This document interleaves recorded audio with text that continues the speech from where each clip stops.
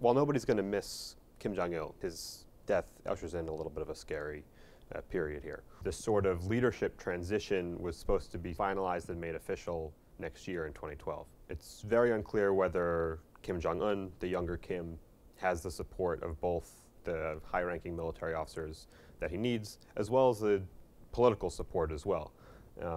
He's a young guy. He was just made a 4-star general last year, which is a joke because he never served in the military. And so whether anybody takes him seriously is an open question. The worst case scenario is Kim Jong-un or somebody else doesn't have effective leadership over the country. And so you have basically factional infighting, different people trying to off others and take command. At the same time, there's already some level of domestic instability in the country because of economic issues, because people are starving. And if those people sort of look at this, the death of Kim Jong-il, as sort of a last straw, something which introduces too much uncertainty into their own lives, you may see the beginnings of some sort of mass exodus, people trying to get out of the country, probably fleeing towards China. That'll involve the Chinese military.